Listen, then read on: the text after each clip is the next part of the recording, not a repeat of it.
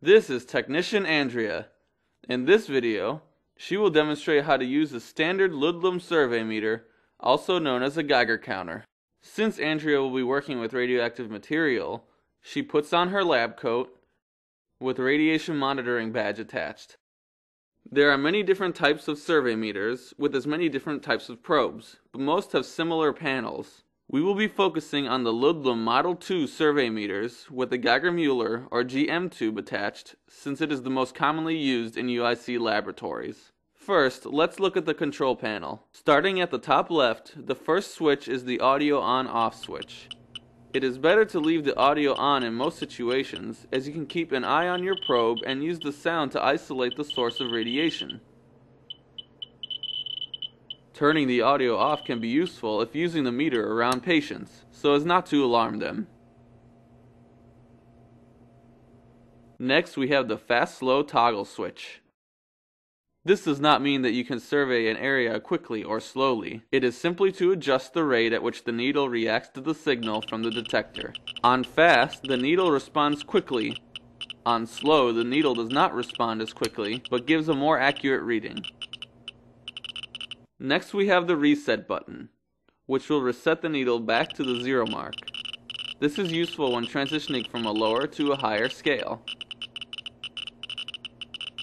Finally, we have the scale adjustment and on-off switch. In the first position, the meter is off.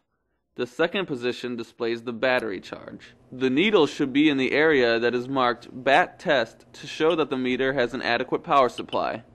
If it is not in that area, the batteries must be changed. This can be done by opening the latch on the face of the survey meter and replacing the batteries inside. It is important to check the battery every time you turn the meter on. Next, notice the markings next to the knob that display 0.1, 1, and 10. These are the scale multipliers. For instance, at times 0.1, the top scale reads between 0 and 0.5 millirentgen per hour. At times 1, the scale reads from 0 to 5 millirentgen per hour. Finally, at times 10, the scale reads from 0 to 50 millirentgen per hour. Note that when you use the times 10 setting, you must use the scale that reads times 10 only on the left. For instance, Andrea detects some radiation and has to switch to the times 10 multiplier. She uses the bottom scale and finds that she is getting a reading of 13 millirentgen per hour. If she had used the top scale, she may have believed the exposure to be 17 millirentgen per hour. This is a common mistake, so be sure to use the correct scale. Next, let's move over to the Geiger-Muller tube. This instrument can only pick up ionizing forms of radiation, such as alpha particles, beta particles, gamma rays, and X-rays. The meter will not pick up microwaves or infrared radiation. The thin mica window in the front can detect all 4 types of radiation. The sides of the tube can be used for detecting only gamma and X-rays. Watch as the beta particles from this carbon-14 are easily detected through the front window, but cannot make it through the sides of the tube. Now, as Andrea moves over the cesium-137, notice that the probe picks up the gamma rays through its side. Some forms of ionizing radiation also cannot be measured with these meters. The low-energy beta particles that are emitted by tritium are not powerful enough to get through the thin mica window on the GM tube.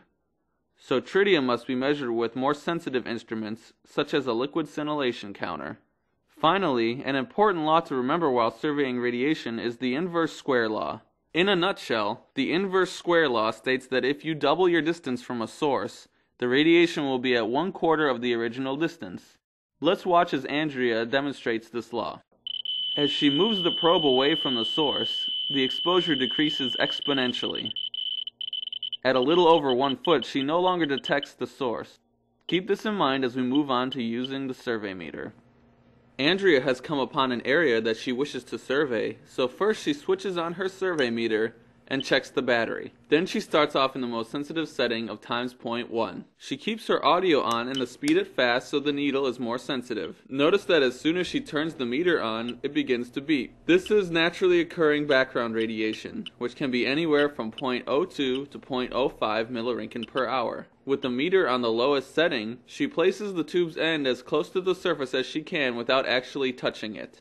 If there is contamination, the last thing she wants to do is contaminate her survey meter. But remember the inverse square law. If she is too far away, she will not pick up small amounts of radiation with her probe.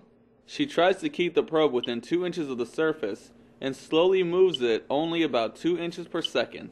She moves it in a Z pattern to be sure that she adequately surveys the area. Watch as she quickly moves over this source and she is unable to detect any radiation. Now watch as she moves slowly, only at the 1 or 2 inches per second, and she is able to detect it. The meter does not instantly detect radiation, which is why you must move slowly to be sure there is no contamination.